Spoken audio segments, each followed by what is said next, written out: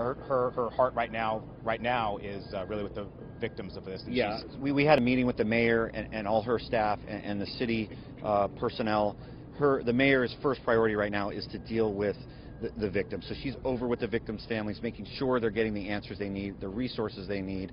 This is going to be a long process for them. So the mayor expressed to us in her meeting the utmost priority is the families and dealing with them, and then she'll deal with the press and the public after that. Of course. And Ray, I know that you're very busy, but briefly, have you guys been able to get further in the building? Have you found additional victims at this point? You know, dignity and respect is what we're trying to do here. That's why you see the tarps. That's why you see the overabundance of infrastructure over here to show respect to the people that died here, to make sure that there's this scene is respectful to them, that people aren't trying to take photos where they shouldn't be and whatnot. So that's where we're at. It's a very somber mood here. Very focused on doing our jobs. All right. Great. Thank you very much. I appreciate it. Good luck today. Guys, there you heard it. Clearly, this affecting all involved out here. If you take a look over here, you heard Sergeant Kelly there referring to the tarps. Those are those tents that you see over there, the row of blue tents now blocking the way across 31st Avenue that had been open all morning, now is covered up as the coroner's vans are back there in that area, presumably beginning the process of starting to remove some of the victims from this terrible fire and this disaster. We are expecting that the mayor is set to talk in about 50 minutes or so. We've heard that she's been talking with the families of the victims. Her heart is with those victims. We have actually seen in just the last half hour or so some people coming by putting flowers here at the scene, so some people are starting to filter back to this area. Frank, you were out here with me earlier. You were asking about how the victims were responding. The victims clearly, friends, family, clearly in a lot of anguish right now. We're trying to give them the space that they need and cover this responsibly, because I think that at this point we're still trying to get that information out, that authorities are still looking for anybody who is missing or who's been reported missing to contact the Alameda County Sheriff's Office. If you suspect that a friend or a loved one is missing, contact the Alameda County Coroner's Office. That seems to be at this point the clearinghouse for information to let people know if those victims made it out safely, if they were still trapped, if nobody's heard from them.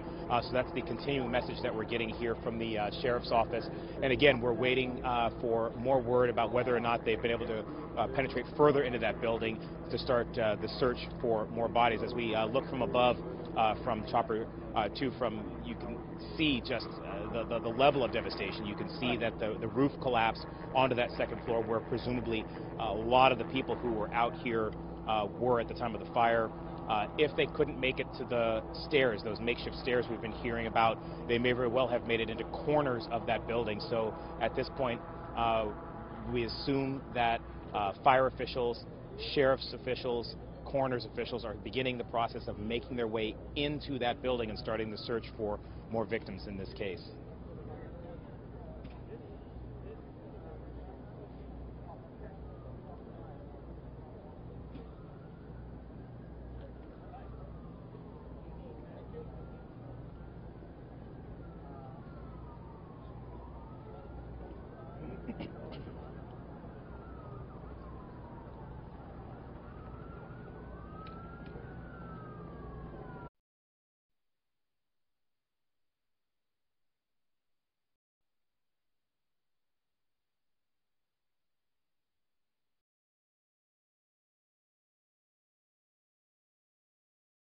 Looks like from up above, that second floor, with that makeshift staircase made out of pallets having either been destroyed or heavily damaged.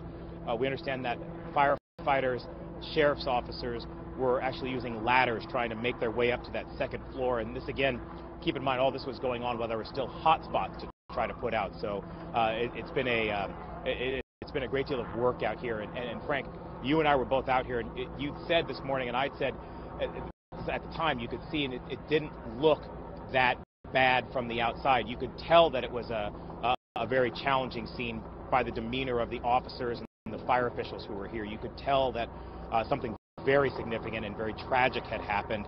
But from the outside, it just looks like a warehouse front with a little bit of smoke damage. So clearly it's weighing heavily on fire officials, weighing heavily on law enforcement.